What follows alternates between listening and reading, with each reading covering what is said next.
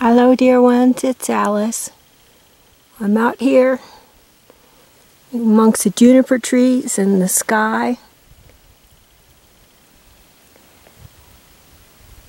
And pretty much total silence here. It's beautiful. Except far off in the distance I hear the hum of a grasshopper. So anyway, this is just a quick insight that I had regarding solar storms, which I've written about more or less extensively in the past. And it's sort of a visualization. So the thing to do is to imagine the Earth and the electromagnetic field around the Earth, which is its protective, it's our protective aura as inhabitants of Earth. And when the solar winds come in after a coronal mass ejection, that's Earth-directed, and the solar winds come and hit the Earth, and they make these beautiful aurora displays at the North Pole, right? So we human beings, we also have electromagnetic fields, and when the solar storms come in, because of the, like, I think it's called the electron or proton, anyway, the charge on the Earth's electromagnetic field, our electromagnetic field is also like lit up. And actually the electromagnetic field that we have around our heads is lit up with the same kind of energy, or if you can imagine something like the energy of the North Pole that has all the beautiful auroras.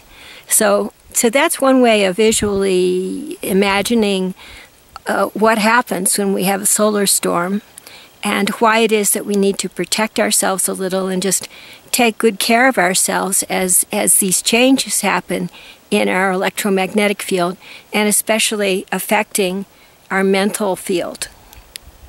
So it's beautiful. We probably have auroras around our heads then. Or maybe not, but kind of like that.